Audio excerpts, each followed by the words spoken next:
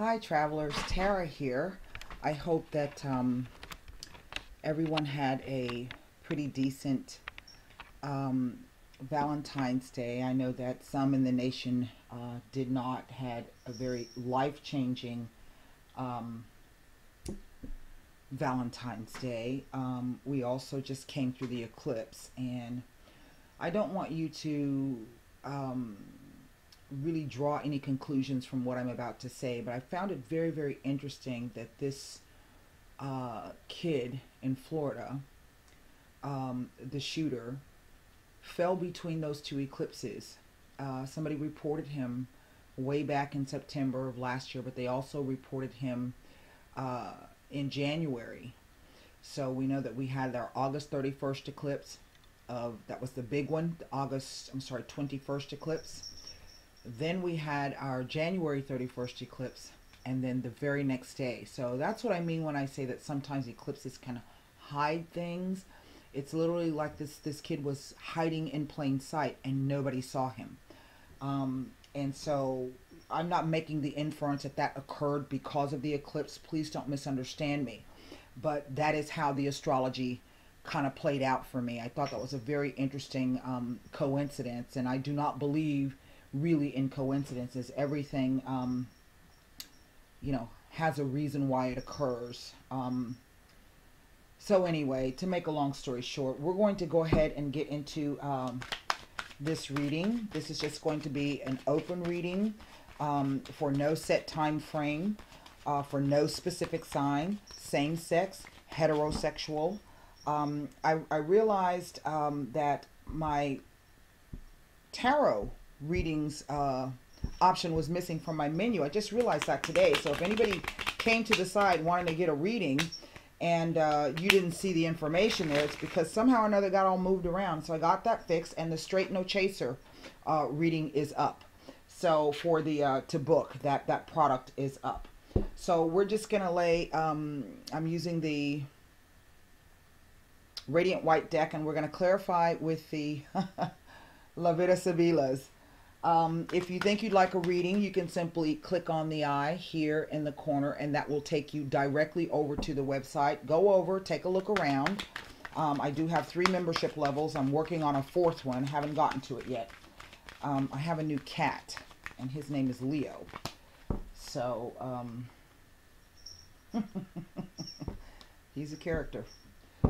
All right, let's go ahead and lay the cards and see what they have to say. 8 of coins. Wow. 8 of cups. There we go. And the 9 of wands. 6 of wands. Nice recovery. 2 of cups. Wow. And the ace of coins. Nice recovery. Nice recovery. 10 of cups. Wow. Ace of cups. So I have 2 aces here. Oh, wow. And the Knight of Swords. Now, I only have one. I have no major arcana cards in this spread.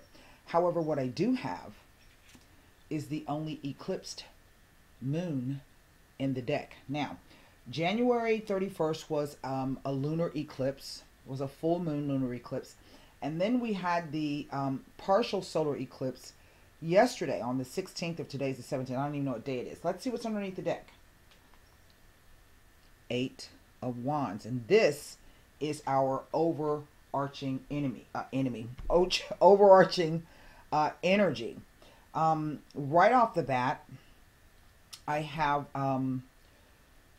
2 aces, and 2 aces speak to, for some, this is the idea, or perhaps the I think it's the possibility of a pregnancy, the announcement. If not a pregnancy, then we're looking at a birth. Okay, that's a metaphorical pregnancy, something that you're starting, you're working on. It's in the first stages. You conceived of something, and 2 aces also represent a new partnership. Now, I also have 2 aces right here at the very top. I have the 8 of coins and then the 8 of cups, and 2 8s in a reading speak to news that will affect the relationship. That's one. Don't do it, Leo. I'm going to show you him in a little bit. He's such a good looking cat. He really is.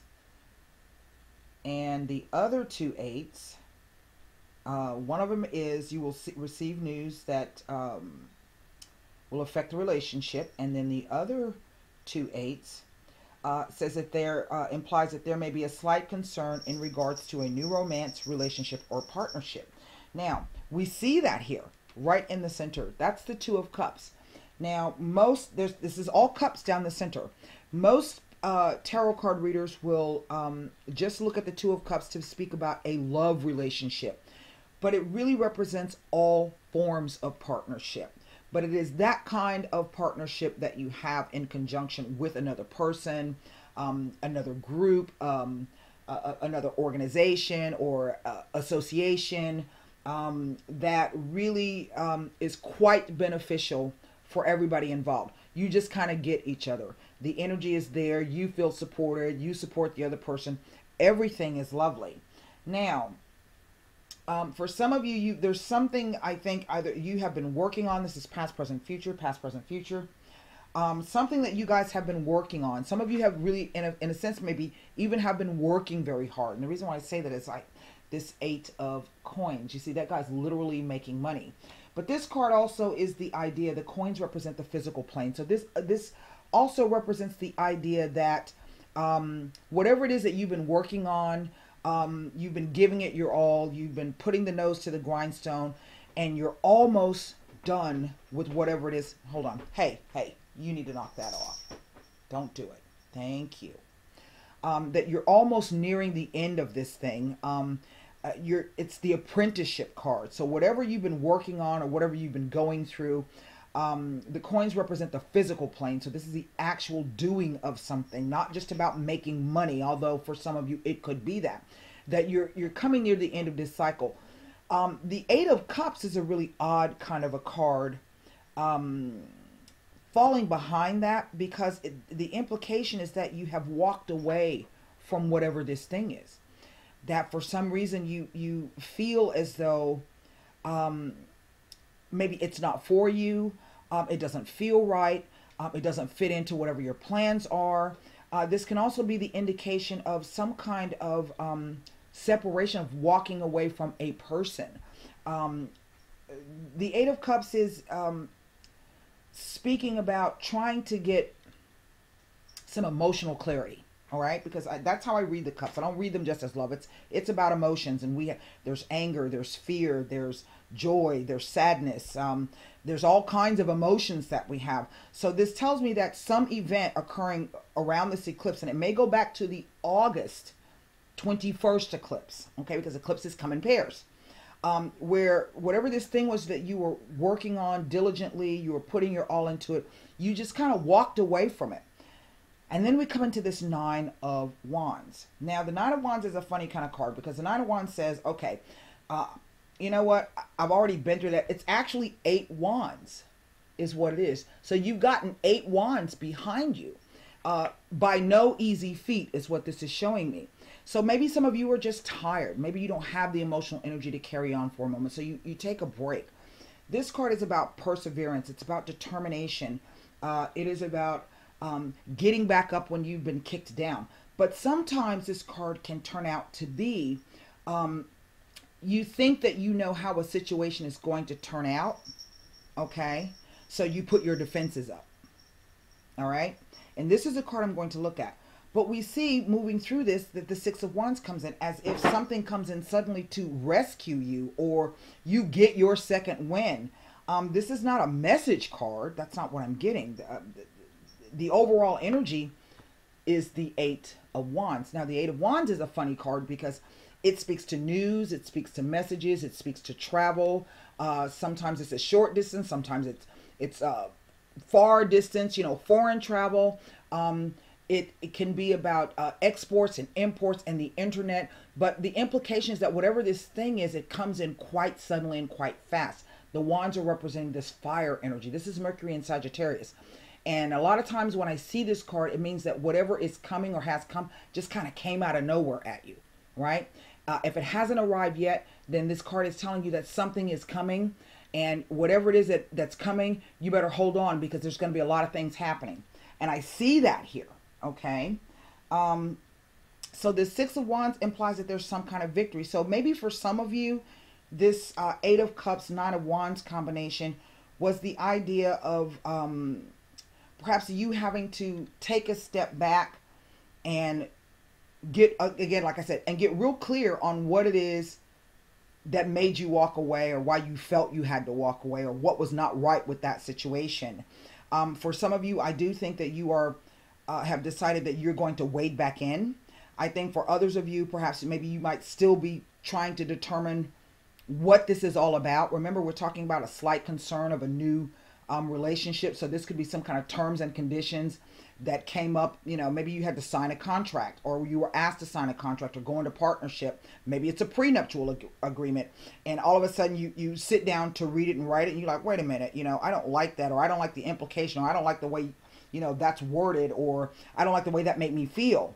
But we see that there's some kind of victory. Maybe some of your friends came in and spoke to you, but this card implies that there is a victory here. But this card is also letting you know that you didn't get there by yourself, right? You see those groups of people that you had some kind of help and support. And a lot of times this card is about being a leader, okay? It is a Leo kind of a card. And it represents Leo. I can't remember. I think it's Jupiter in Leo. But it represents that leadership role, that whatever this Nine of Wands represented, you were able to resolve that, those three wands. And again, those three wands speak to something new beginning, some new kind of partnership, some new kind of negotiation coming. And then here we have the Two of Cups. And on the back side of that is this lovely Ace of Pentacles. And this Ace of Pentacles is saying to me that whatever this thing is, it's going to not only perhaps bring you a new financial opportunity, but it's also going to present you the opportunity to do something a different way. This could even be your whole life changing, okay? See that path there? There's an opportunity for you to take a new path, all right? For some of you, I do feel that this is perhaps about a family, or that sense of belonging. But this card also represents that extreme emotional contentment, like everything is exactly the way it's supposed to be. Every person, everything is right. Everything's in its place. You know, I couldn't have asked this. There's Skittles falling from the sky. There's sunshine. There's rainbows. There's doves. There's unicorns. There's all that stuff, right? And here's this beautiful Ace of Cups. So whatever this thing is, it's really going to bring you an opportunity also for a fresh emotional start. It's going to give you the opportunity to rid yourself of all those negative things that maybe you've been struggling with when it comes to partnerships. Maybe this has been issues of insecurity, infidelity, lack of trust, lack of self-esteem. Maybe it's been abuse or harsh words. Whatever this thing is, it's giving you an opportunity to shed those negative emotional aspects and pattern of thoughts, okay, to gain something new. And in a way, I keep kind of hearing that whatever this thing is, it's been blessed, okay? It really is a gift coming to you. And again, it is coming quite soon. Now, this is the Knight of Swords. And the Knight of Swords represents Gemini, okay? This is a Gemini card. If this is representative of a person, this is a young, perhaps air sign individual. But to me, this card is really about that idea of somebody changing gears, okay, and coming back in. Hey, okay, wait. There's something I want to say. Now, I don't know what this means. And the reason why I say that, and it falls here with this Nine of Wands, is because sometimes the Knight of Swords is not a very nice person. He can come in and break up, you know, the riffraff, tear shit up, say ugly things, knock over the punch bowl, get drunk, fall down, okay? Fight with all your friends. This is what the Knight of Energy can represent. But this card also represents the third house of communication. And this is the only message that I see in the actual spread right here. So I'm not sure if this Knight is coming in to disturb the peace, or is coming in to say, yay, you know, I'm happy for you. This card represents neighborhoods. It represents early education, which would be pre-K up to high school. It represents siblings. So this could be one of your siblings announcing perhaps that they're getting married. They're coming in to tell you, or they're coming in to say, yay, I'm happy for you if you're getting married or getting engaged. But it also represents neighborhoods and communities. Okay. So this could be something locally, some event happening. And I always read the nights like events. This is some kind of event happening. And it's either going to involve your neighborhood where you live or your community, something going on there. Now, what I'm going to do is I'm going to take a look at this. This could even be the return of somebody. It reads like that, yes, but in looking at the cards, I'm really not getting any sense of this being really an air sign individual. I can say that because it represents the air sign, right? I'm 1, 2, 3, 4. I'm heavily weighted towards the cups. So whatever this thing is, it's going to be highly emotional. It has already, I think, been highly emotional for some of you. The 9 is that moment of perfection. And this could be our pause moment here for some of you. And the offer comes in. Hey, take it or leave it. Because this also is a representative of a commerce kind of a card. Having to get up and go somewhere really quick.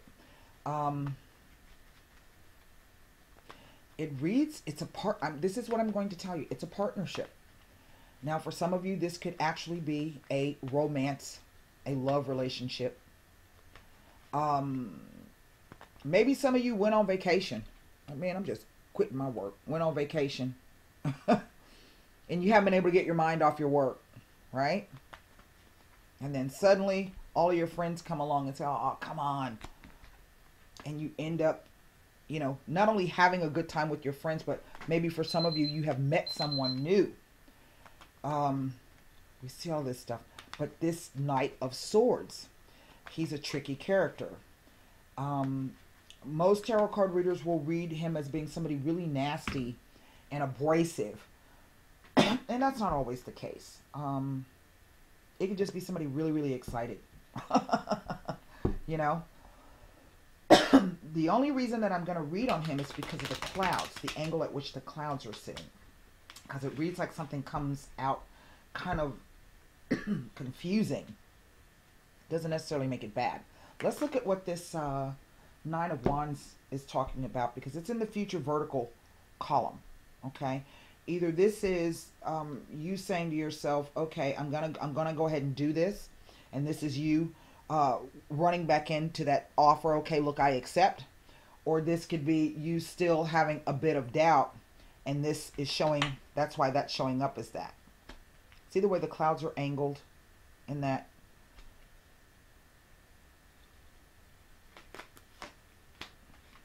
Holy smokes. Holy smokes. Now, wow. Here we are. The 3 cards are the Messaggeri. A message from far away.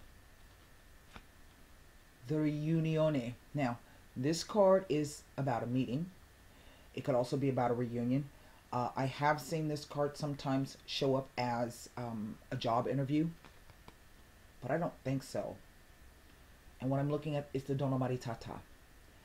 So what I think this is saying to me is that I think some of you have gotten some news that either someone has reunited with the Donna Maritata, or the news has come in that someone wants to partner up. They want you to be a Donna Maritata. And she represents respect for a married woman, but she can also just represent that energy of somebody who nurtures and cares. There's children here. There's children. There's children here, and there's children here. Can you see that? So this really reads like some kind of romantic partnership. Now, the message from far away, the Messaggeri, might be a hint that this is somebody who is returning. And if they are coming at quite a good clip. In fact, I would say that they're going to surprise you. This card usually indicates travel by air. With this card, this tells me that they're going to take a train, they're going to take a plane and a car to get to where you are. Okay? Remember, there weren't no damn vehicles back in the day. So we can look at this like either a horse or a train. But they're going to be taking multiple modes of transportation to get back. Now, let's take a look at this Knight of Swords. And the cards are being so silent as to who this really is. I can't say it's a water sign. I can't say it's an earth sign. They're not giving me any information. Like I said, this card to me, my knights always show up as events. They don't show up as people.